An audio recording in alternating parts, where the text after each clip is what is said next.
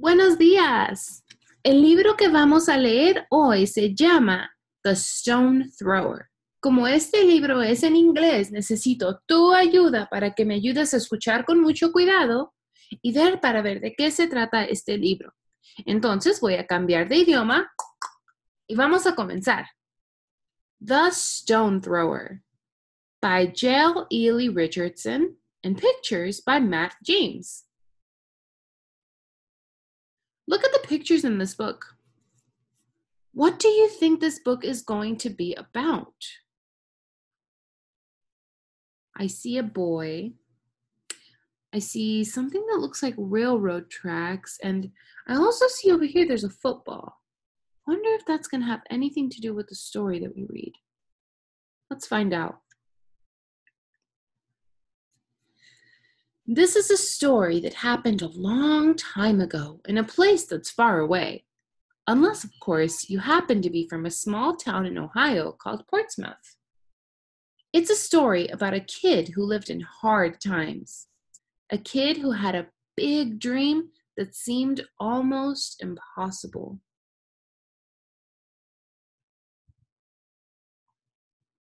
Chuck Ely was born in Portsmouth, Ohio in 1950. Back then, there were separate schools and separate restrooms and separate neighborhoods for Black people because some Americans didn't believe that all people were equal, regardless of their skin color.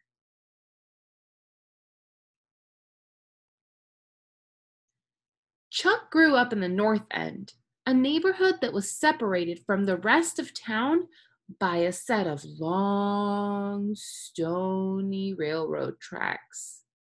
The buildings in the North End were run down, and there was nowhere to swim when the weather got hot because the pool was on the other side of the train tracks.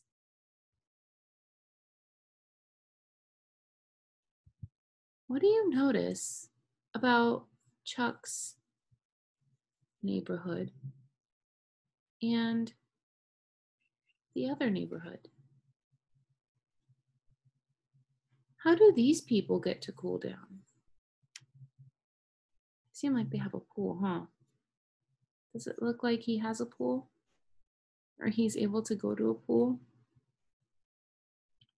No, that railroad track splits it right in the middle. And friends, remember we talked about this before. Because this part of town was segregated, that means only people with white skin color could go in that pool.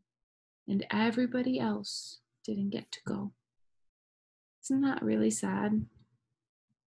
Would you change the law to make it different?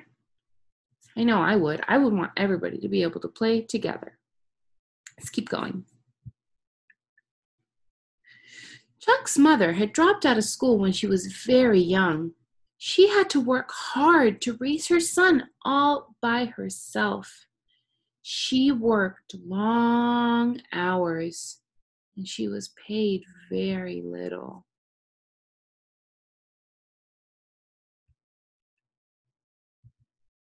She wanted things to be different for Chuck. Those coal trains that come through, they don't stop here, she said. They don't stop until they get where they're going. I want you to be just like that. Do you remember where you're going, son? Chuck smiled at her with a big, broad grin. I'm going to get out of the North End and get my education. She smiled and squeezed him tightly. That's right, she said.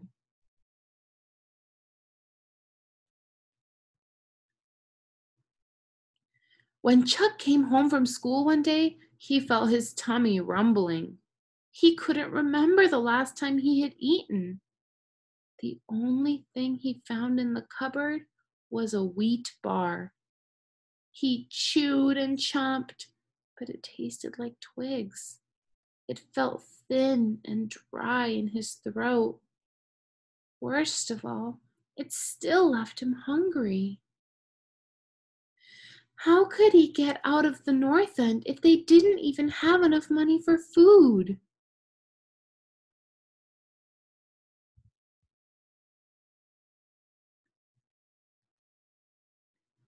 On a crisp fall day, Chuck walked towards the train tracks. He scuffed his shoes against the pavement as the wind whispered gently, as leaves tumbled and danced and cracked beneath his footsteps. Just then, Chuck heard a long, thin whistle in the distance. The ground began to rumble, and the train tracks shook. The stones along the tracks jumped and bounced like hot kernels of popcorn. Thick gray clouds huffed and puffed from the smokestacks of a train as it chugged down the railroad tracks towards him.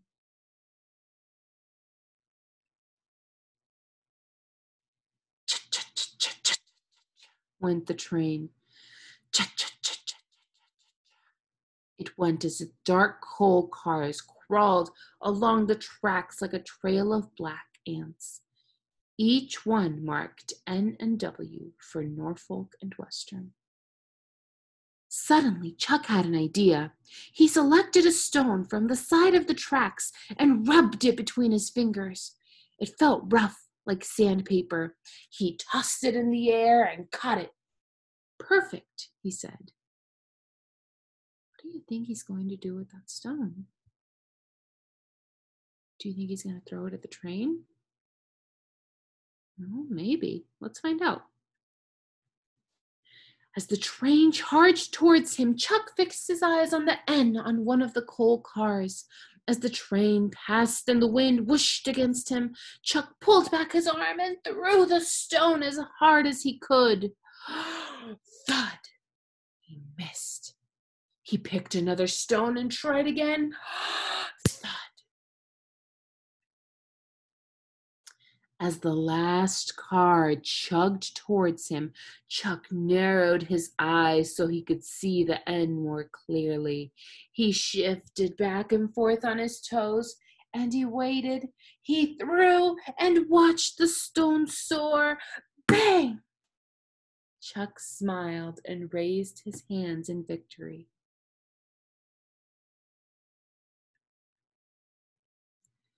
After that day, Chuck often went back to the train tracks.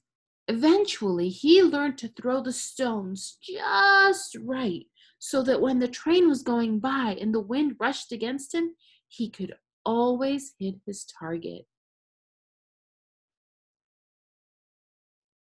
At school and at football practice, Chuck did the same thing. When he learned new things and when he had to do the same thing over and over, he thought about standing by the railroad tracks, throwing stones again and again until he got it. One day, his coach asked him to do something important, something that required a kid with determination and focus. Chuck's coach wanted him to play quarterback. He wanted him to throw the ball and lead the team on the field. Some people didn't think boys like Chuck were smart enough to play quarterback, but Chuck's coach believed in him, and so did his teammates. But it wasn't easy. What are some of the problems you think Chuck might have had? Do you think he was treated differently because of the color of his skin? Yeah, I bet he was. Let's see. At a game against a rival school, Chuck played a team that was lean and mean. The players called him names, and they ran at him with anger in their eyes and in their hearts. "Crush him!" they cried. "Get him!" they yelled. Within a few seconds left on the scoreboard, Chuck's team was down by 5. The team huddled together, heads bent down, arms around each other. They didn't want to lose, but there was only time for one more play. Chuck got the ball and looked down the field as one of his teammates started to sprint towards the end zone. A player on the opposing team rushed towards Chuck, quick and steady, hungry for the football, hungry for a tackle. Chuck waited, his feet tiptoeing on the soft grass as the defenseman raced closer and closer. Chuck thought about those days at the railroad tracks, the rush of the train, the feel of the wind, the rumble of the earth underneath him. He narrowed his eyes so that all he could see was his teammate running faster and faster. Chuck threw the ball and it soared through the air. It spiraled down the field, floating, spinning. Everyone waited. Everyone watched as the ball dropped right into the hands of Chuck's teammate as he stepped into the end zone. Chuck smiled and raised his hands. Touchdown. Victory.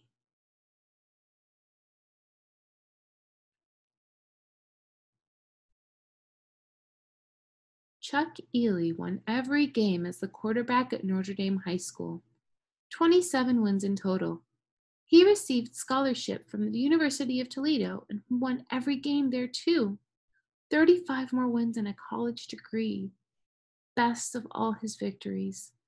By 1971, he had won more games than any other quarterback in college football history. It is an unbeatable story that amazes me, even though I've heard it all before, because Chuck Ely happens to be my father. But even though he was undefeated, my father would never play professional football in America. The National Football League didn't believe that he could be a great quarterback because of the color of his skin. So my father moved to Canada to play quarterback in the Canadian Football League. He led the Hamilton Tiger Cats to the championship, the Grey Cup, in his very first year. He was named the game's most valuable player and the CFL's Rookie of the Year, the best new player in the league. He played for 6 more years before he retired from the sport that changed his life and mine forever. The end. Friends, I hope you really liked this book. This is such an important example of people that even when they're not treated fairly, they still work so hard to reach their goals and to do great things in their life. And I hope that you also learn to do wonderful things in your life. Never let anyone stop you from letting your dreams come true. I hope you have a wonderful weekend, and I'll see you on Monday. Bye.